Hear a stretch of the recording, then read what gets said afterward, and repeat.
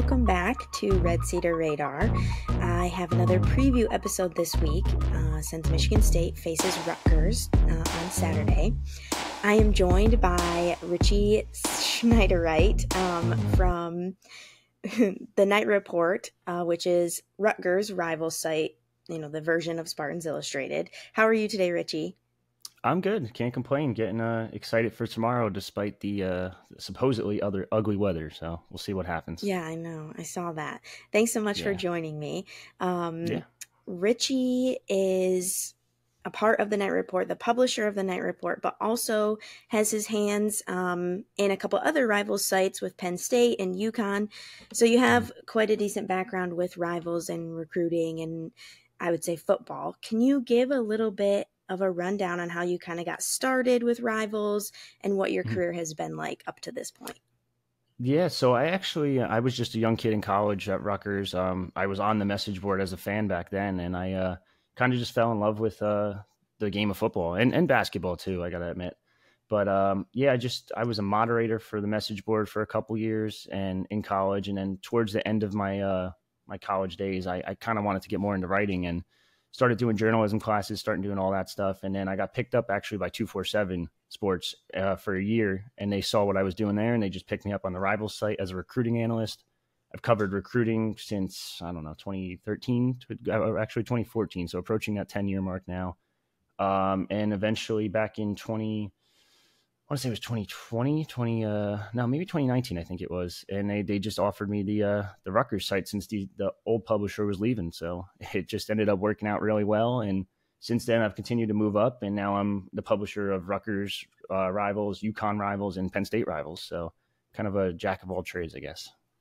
Nice. Yeah. Nice. So a Rutgers alumni. Yeah. Okay. Of course. Let's jump right in to the game on Saturday. I kind of like to do offensive and defensive breakdowns with some players to watch. So let's start on offense. Tell me a little bit about Rutgers offense and what has been working for them in the past. Yeah, so it's a different look offense this year. They brought in a new offensive coordinator in Kirk Shiraka. They took him, they kind of stole him, I guess, from Minnesota, although he was technically at Rutgers first back in Greg Schiano 1.0, as I like to call it, his first tenure with the Scarlet Knights. He didn't work out too well with Greg in the first tenure, but this second tenure around, I'd argue he's one of the better offensive coordinators in college football. He's doing the simple things. He doesn't make it overcomplicated. Like most of these new OCs, up and comers, want to try to reinvent the wheel, get as fast as possible, do this and that, and probably do a little too much. Kirk's more of I'm going to make the smart passes, make the short passes, and just kind of move the offense up the field and kind of start that with the run game. And that's where I kind of wanted to highlight.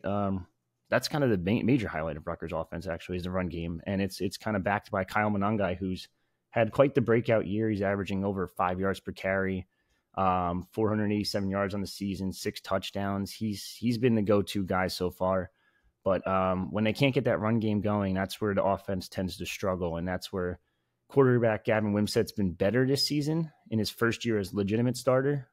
He was named QB1 before training camp even started. So he's definitely still has some inaccuracy issues, but he's getting better. He went from 45% last year, which was the lowest completion percentage in all of college football, to now I think he's up to almost 52%. So he's getting a lot better, but he still needs to work on a couple other things and just kind of take care of the football. And that's kind of how their offense runs. It's mostly running, but you'll see occasional passes here and there.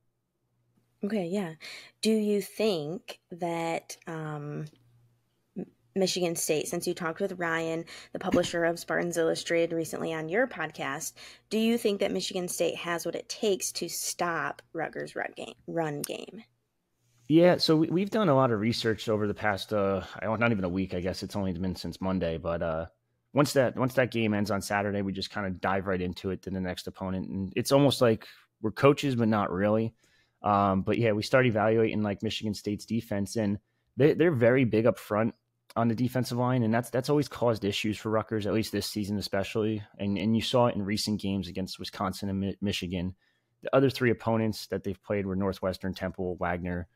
So I don't really, who am I missing? I'm missing someone too. Northwestern, Temple, Wagner. Oh, Virginia Tech. So they're not as big as the Big Ten bullies up front, but those Big Ten bullies have kind of given Rutgers fits with the offensive line, and they've had some struggles on kind of figuring out the right side of their line. They've rotated in several guards. They've rotated their left guard now over to right guard and Curtis Dunlap. Their right tackle was out for significant time. They won't say out for the year, but it's getting pretty close to that point. They've rotated in a backup right tackle. Now they have a new right tackle in Reggie Sutton, who's originally predicted not even to play this season. So it's definitely a work in progress, and I think that's kind of where Michigan State has to attack if they want to stop this run game. But it's going to be weird because, like I said before, Kirk Schnyderite, the offensive coordinator, likes to make things simple. And I think if he's not dumb, he's obviously getting paid a lot of money to coach football. But I think he should be able to design plays around that defensive line. It's just a matter of them being able to block up front, and that might be the determining factor for this one. Yeah. Anything else to add about the offense before we switch to defense? I'd highlight one other player. So it's not like they don't have a pass game at all whatsoever. They do. It's not the greatest in the world, but the only really big name player out of the wide receiver core or the skill positions, I would say, is Jaquay Jackson. He's actually a D2 All-American that transferred up from that level, and people question if he can make that jump. But all these college programs like Colorado, Miami, Texas A&M, Florida all offered him scholarships right out of the portal. So, I mean, he definitely has a lot of potential. He has yet to technically score a touchdown for the Scarlet Knights, but he's also their leading receiver. So he's probably their best deep ball threat. So I definitely keep an eye on him if you're going to keep an eye on the wide receiver core this weekend. Yeah, good to know. Okay, switching to defense. I saw a little stat that Rutgers is ranked 10th nationally in what's called like stop rate. So it just means like gets the other team to, turn the ball over on downs, punt, or, turnovers in general. So having a decent season on defense, tell me a little bit more about some names to watch on Rutgers defense. Yeah, so I mean, just starting with the defense, I would say this is just Greg Schiano's bread and butter. He's been a defensive coordinator his whole life. Every time he's had been a head coach, he's always had a really good defense. You could take away maybe some of those defensive coordinator years at Ohio State, but he's always just had a really stout attacking defense. They're only giving up about 14 points per game. They've been in almost just about every game so far. Even the Michigan game, I know they ended up losing by I think it was 20. They were at halftime only down by I think it was 10. So that's a very good Michigan team, mind you. But yeah, no, I would say the biggest names to watch would probably be the edge rushers in Aaron Lewis and Wesley Bailey. I think they're combined for the team lead in sacks currently. Yeah, they both have 3 each. Last year, Wesley Bailey was kind of a breakout candidate and only had 3.5 and led the team. This year, now they're getting to the quarterback a lot more. Aaron Lewis last season technically didn't lead. Actually, he did. He led the country in quarterback hits, but couldn't turn those into sacks. This year, he's starting to turn those into sacks. Their defensive line overall, they also have some solid interior players in Maya Hanatu, who's a Minnesota transfer, Isaiah Aiton, who came in this offseason via the portal from Ole Miss, who is just a massive human being. He's a legit like 6'4", 6'5", 320. Like he's just a scary looking dude. He's that we like to call him that first guy off the bus type of guy. Like you just want to strike that fear in the opponent. But other than that, I'd probably say the linebacker core has been pretty solid. Tyreen Powell does a little bit of everything. He's going to hear his name called quite a bit on Saturday. He's a surefire tackler, sideline to sideline guy, and he's also really good in coverage. And then this season, they kind of expanded his game a little bit and making him a little bit more of a pass rusher from that linebacker spot. He also has 2 sacks on the season, a forced fumble recovery. So he's doing a little bit of everything. And then in terms of the secondary, it's probably the unit that worries me the most because their top corner has been struggling a little bit in Max Melton.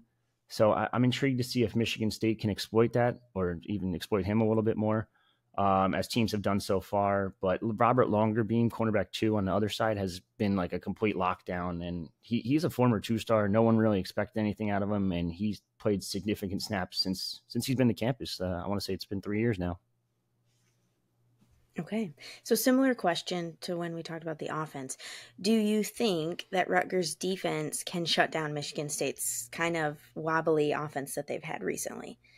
Yeah, I think they can, especially because it sounds like Michigan State's kind of in a little bit of a quarterback controversy. I know it sounds like the backup's probably going to start, and you could correct me if I'm wrong there, but um, I think it's going to be interesting to see how they do against him because Rutgers historically under Schiano has always had struggles against backup quarterbacks, and it sounds weird to say that out loud, but every time there's been a backup quarterback in the Big East days, even recently, we've seen like some issues with backup quarterbacks, and it's like Virginia Tech's backup came in and wanted to say early first quarter after they knocked out the QB1, and he lit them up on offense. So I don't know if it's just a preparation issue or something like that, but I'm a little nervous for Rutgers for that sake, but I do think they'll be able to stop the run game, and I think Nathan Carter's a really good back. Like I mentioned before, I've covered UConn for quite some time, so I'm pretty familiar with him.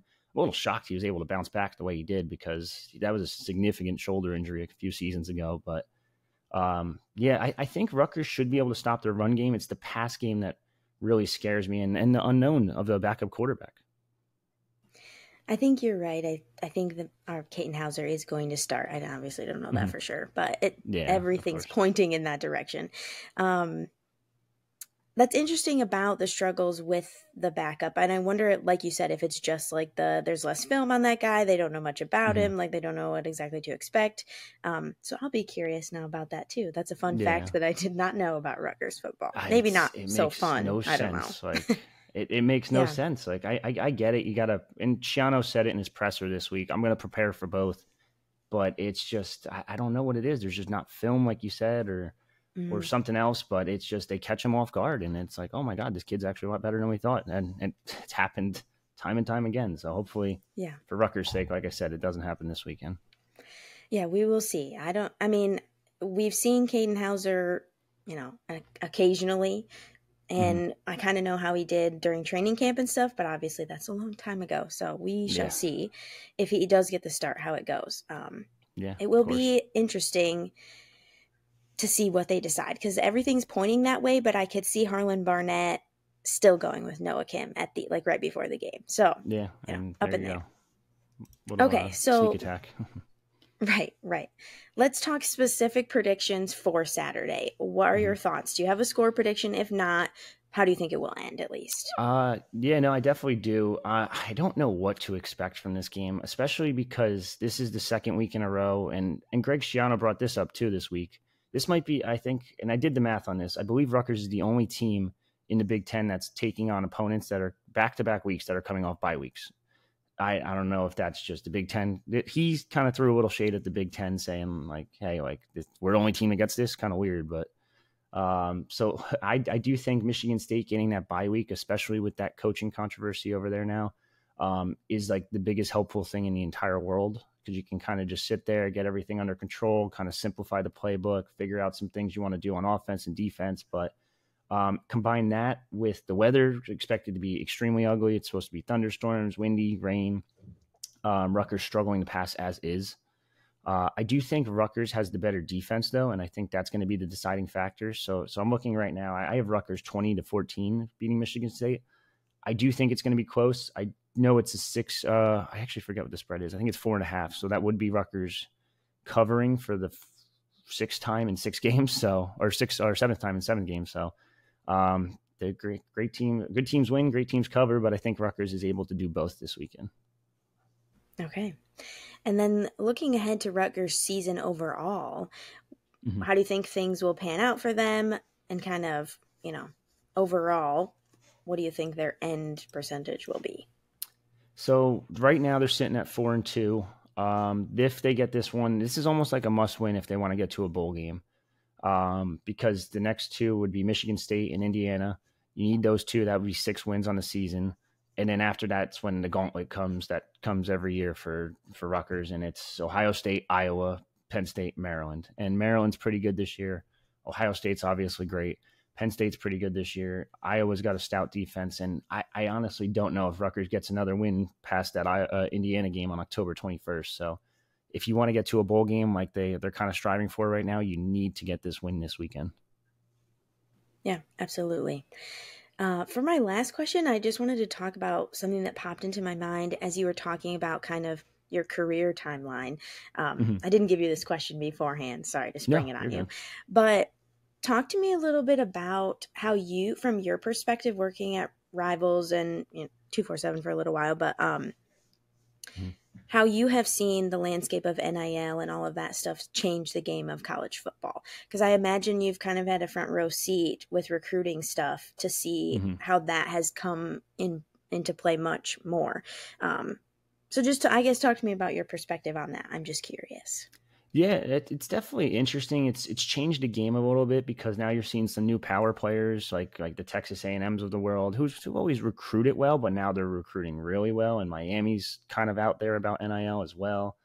But Miami's kind of a focal point of how it always doesn't work. Because or even Texas A&M, I guess you could argue too. You could spend as much money as you want on kids, but at the end of the day, you still need decent coaching, and that's why Jimbo Fisher's under fire, Mario Cristobal's under fire. But I also think it's brought some new players to the table, even like those mid-level guys. Like Rutgers Collective isn't at the bottom. It definitely started out at the bottom. I'll tell you that much. It was ugly to begin, but it's like a mid-level collective now, and it's looking pretty solid. You see it a little bit on the basketball front more than football, and it's easier to rebuild those type programs. I mean, right now they have the number 2 recruiting class in the country for basketball, and it could be number 1 if they get the number 3 recruit in the country to pair with the number 2 recruit in the country. So it is a little interesting. My biggest pet peeve about it, though, I'd probably say is it's legal now. These kids can talk about it, but they refuse to talk about it still. Like I know you don't want to put those numbers out there because you don't want the quarterback to know that the offensive tackle is making this and the running back to know that the other running back's making this, because then it's a whole crazy controversy among the team, locker room issues and all that. So I give some coaches credit for handling all that stuff. I think it's insane. It's hard. And then the other downside I don't like is like when it comes to recruiting, it gets really shady with some people. Like you'll see some programs like last minute right before signing day, and it's like, oh, he was supposed to go to Auburn. He told me he was going to Auburn, loved Auburn, and then all of a sudden he's going to Tennessee now. Like what happened there? And it's like, hey, bud, I heard he got like 600, 700K, and it's like, oh, okay, that would make sense. So I would do it too. Like, but it's definitely interesting. The whole perspective is kind of crazy, and I know it's not all collective based, but collectives are playing such a factor, and it's the whole thing is just it's honestly the wild west, and especially when it comes to the portal because and I've talked to multiple coaches about this, not just locally, but when it comes to offensive linemen, you talk to players, and it's like a random G5 offensive lineman who has maybe 7 games under his belt that started 6 last year is going to get like 400K automatically just for being a decent offensive lineman. So it's between quarterbacks and OL, I would think those are the 2 highest paid transfer guys currently, and it's kind of trending that way with high school too. Do you think this model of kind of how things are going is unsustainable by programs and collectives? I just feel like numbers are getting larger and larger. Mm-hmm. And I guess I don't know, maybe interest in, NIL and big donors giving lots of money is also growing because they Mm-hmm. want their programs to succeed. But do you think at a certain point things will scale back? I thought about this for a long time, and I honestly think I don't. It's weird. So a lot of these like lower level programs that don't have money are going to just be they're going to be pissed off. Like they're going to be like, I can't do this constantly. Like no duh. Like, but a lot of these other programs, like look at the Big Ten money. Like there's going to be revenue sharing eventually, and they're going to have the advantage. So like Michigan States of the world, Rutgers, et cetera, are all going to have that crazy advantage to say, hey, come play for us. We play a national schedule from it's going to be from noon to like midnight, and it's going to be brutal for us as like coverage guys, but and girls, sorry. But it's just the money's now going to always going to be there. I think I don't think it's ever going to change. And then you have some of these other guys who are like mid-level donors that want to play GM, and they honestly can. Hey, you want to be Jerry Jones for a year? Go ahead, be Jerry Jones. Throw us a couple mil, and we'll you could pick the roster. Go ahead, you could pick the quarterback too. So I do think it's a little bit sustainable, and it's been happening forever. Now it's just in the public eye, and that's the bigger issue. A lot of people complain and they're like, this just came out. I don't know why this is happening. Like, this is ruining the sport. And I'm like, it's been going on for like 40, 50 years. Like, you don't think Jim Boeheim was paying people at Syracuse? And I could name a bunch of others if you really want. But, yeah, they've been paying players for years. Now it's just in the public eye, and now it makes people a little upset knowing like, oh, they're getting this much, they're getting that much, and I think it's just going to continue to raise, like you said. Any other things that you want to say about the Rutgers game? I know we went off topic for a No, second. it's I just was perfectly fine. curious. Um, Anything else that you want to say about Rutgers before we end our episode here? I will say, if you guys are coming to the game and you're a Michigan State fan, it is a little it's a good tailgating scene. I don't know how good it's going to be tomorrow just because of the weather. I know a lot of ironically fair weather fans will just not show up. In terms of parking's very hard to get. So if you don't have a parking pass, I'd highly recommend getting one. If you don't want to step in mud, don't get blue or yellow. Get the red one or get the black parking lot or the green. Just anything that's not blue or yellow because it's just going to be mud pit after mud pit. And that is what it is. That's like everywhere, I guess. But overall, it's a pretty good atmosphere. It's a good game day experience. I just think this is going to be a really close one. I could honestly, I know I predicted Rutgers to win, but I could see it going the other way as well. Like I said, Michigan State has that bye week, and that's going to play a significant factor. I know a lot of people think like bye weeks don't really mean stuff, but like I said before, when you have a new interim head coach mid-season, it's the most important week of the season probably. And Harlan Bennett, he said it before, the win would mean a lot. So, or Barnett, sorry, it would mean a lot to them, and they kind of need something to get this program going again. Yeah, I thought the bye week was perfectly timed for everything that has been going on. So I think that's all I have for you. Thank you so much for joining. This episode will be on YouTube or anywhere that you listen to podcasts. We will have a recap episode after the game. Brendan and I will be coming together again to kind of recap how things went for Michigan State on the road against Rutgers. Game kicks off at noon, and thanks so much for listening. Bye.